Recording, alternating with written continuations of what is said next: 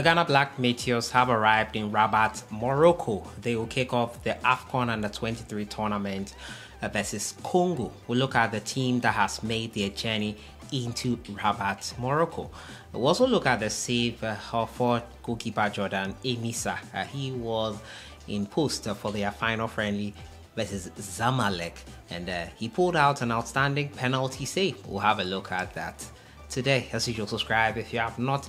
Click on the notification bell to get more updates. So the Ghana Black Meteors, the under-23 side, are looking to get into the Olympic Games 2024 in Paris. I misspoke in my last video saying it's Tokyo. Pardon me for that. But the Olympic Games qualifier tournament is this one here. It's the Afcon U23, and it's set to kick off on the 24th of June as the host to Morocco take on Guinea. It will be an interesting tournament. The Ghana Black Meteors will be looking to make it to the Olympic Games for the first time since 2004 at Athens. That was the last time Ghana played in the Olympic Games. One penalty kick away from making it in 2019 to Tokyo Olympic Games, but it did not happen, unfortunately, for Ghana and Ibrahim Tanko, who is in charge of this team here. He named a provisional list ahead of a pre-tournament camping in Egypt, and that provisional list included 29 players. Well, now it has been trimmed down. The team selected itself because of issues with players not getting approval from their clubs, players withdrawing because their clubs have not sanctioned them to play in this tournament because it's not a FIFA recognized tournament. So automatically 5 players are out of this 29 and 24 will travel. Can register 26, 23 will go into the tournament proper. So all these players have been registered because Ebenezer Adai and Emmanuel Ejay will be dropped from the Black Meteors squad. Ransford, Yeboah, and Kamaldeen Sulemana also withdrawn from the team earlier. They withdrew from the team earlier. I brought you that story yesterday. Kojo Poku has been absent after his club rejected the FA's letter for him to feature for the Black Meteors. So the team sort of select itself. That will trim it down to 24, 23 players now who have traveled. The FA have not published an official squad list, so we are looking forward to that. But they arrived in Rabat, Morocco earlier today as they kick off their tournament on Sunday. Ghana will be looking to finish in the top 3, and that will secure an Olympic spot for them. The delegation for the 2023 Afcon arrived in Rabat, where they will be based for their group matches. The delegation came made up of players, technical team, and officials arrived in Rabat on Wednesday evening from Cairo, where they have been camping. Pre-tournament camping, that is. The team played 2 friendly matches, the 1-1 draw with Egypt under-23 and a 4-1 victory for Egyptian side Zamalek SC in Cairo. The Black Meteors, who are in Group A, will face Congo in their opening group match on Sunday, 25th of June 2023.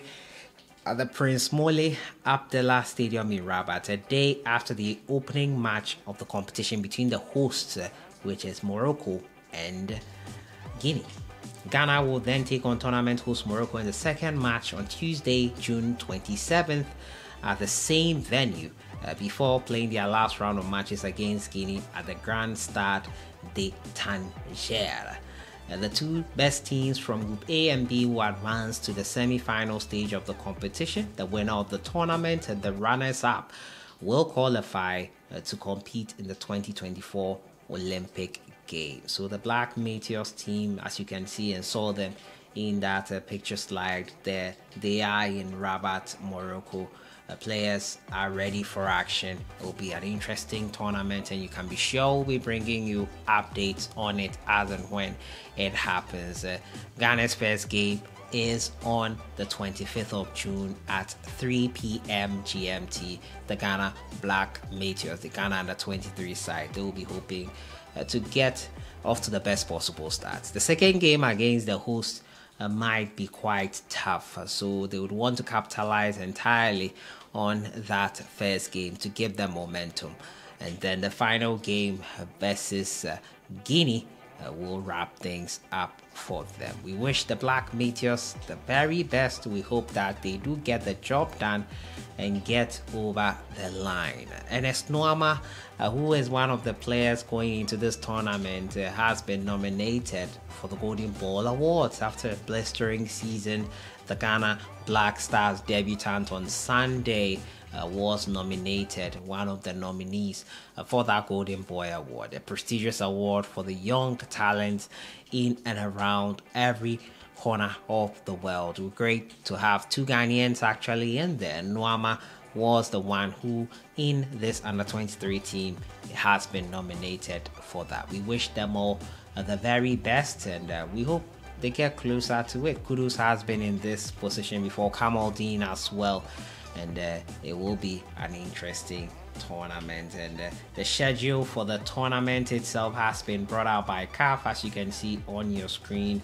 It will be interesting to see how Ghana do. Group B has Egypt, Mali, Gabon, Niger, Morocco, Ghana, Congo, Guinea make up Group A. So that is it there. You can see quite clearly the match schedule there. It's in Rabat, Moroccan time, 3 p.m. for Ghana's first game.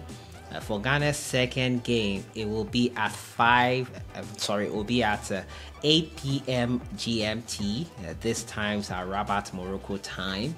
And for the final game for Ghana, it will be at 8 p.m. GMT. It's concurrently played with the Congo versus Morocco one there, Egypt as well. So as it is there, they'll be paired into the semi-final and then the third place match, and the finalists will be guaranteed automatic spots in the Olympic Games, as 3 teams will automatically qualify. A third team, I'm sure, will have to play a playoff position game. I'm not sure about that, but I think there's something like that that will determine that. We don't want to get into that position.